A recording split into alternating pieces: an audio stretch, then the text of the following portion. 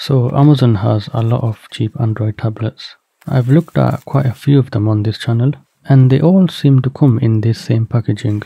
A white box that says tablet PC on top, and they come with a case and also a Bluetooth keyboard, and they also come with a mouse. In this video I'm going to show you how to turn this tablet into a laptop, or more like a desktop PC.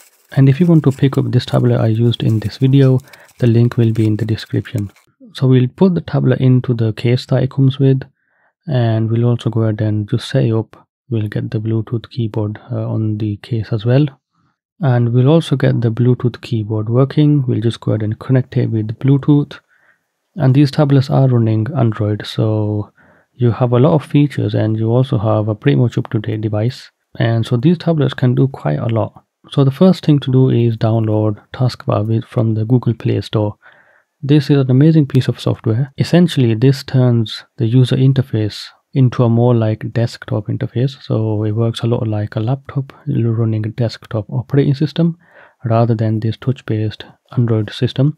Now, you will still be running Android, so if you do want to use the touchscreen, by all means you can. And the performance on these cheaper tablets is a little bit lower than something that would cost a lot more, so just keep that in mind.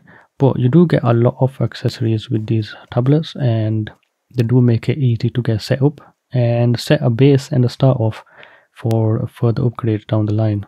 After that has been installed, go into the developer options, and after you find those, we go all the way down, and this is running Android 11, so you should be able to use this on as far as I know almost all of the Android tablets in this day and age.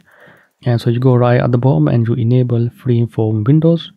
Now this will allow applications to open up windows in windowed mode, and that's what Taskbar does. So next up we need to go into Taskbar and we need to enable this. You'll find it in the application drawer. Go ahead and enable Taskbar, and then it will ask you for permissions. Now whenever it does ask you for permissions, go ahead and allow the permissions. Now when you open up Taskbar settings, which is the application, we need to go into freeform mode and we need to enable that, and that will allow the applications to open up in Windows. Now another feature that I love to use on a Taskbar is under advanced features, and you just have the top box over here which is replace home screen. We go ahead and tick that. And then when you go into the Android settings, if you go into the default applications, you can see that you have now an option to use Taskbar as the home screen. And so we're just going to use that as the default. And when we go to the home screen, you'll notice that it's empty, but it looks more like a desktop, and that's essentially what Taskbar does. It turns the whole thing into a desktop. And so you can have icons on this, but I don't use icons. The taskbar is right at the bottom, and from here on you can go ahead and customize it. You can change some settings here and there, and so you can go ahead and set this up the way you want. I'm going to go ahead and open up Firefox, and you can see that it is in a windowed mode. You can resize it, put it into a corner, and then go ahead and open up some other applications. Some applications you might have to close in order to open them up again to use in desktop mode. And you can see we can have a lot of applications in multi-window mode, and this allows for really good multitasking, and it also feels like a desktop. So typing an email on this setup here is pretty nice. It's much better than using the touchscreen keyboard, and it gives you an overall desktop experience. Now you have a tiny little desktop.